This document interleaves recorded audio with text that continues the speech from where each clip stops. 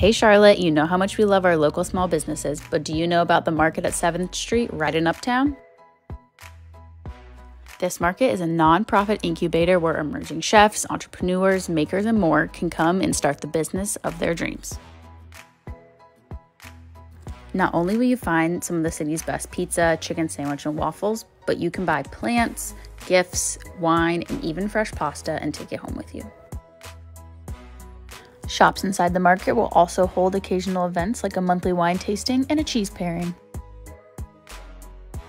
This place is the perfect spot to try some new things or maybe grab some lunch and have a picnic at the First Ward Park right across the street. The market at 7th Street is conveniently located right next to the 7th Street light rail station, so hop on the light rail and check it out.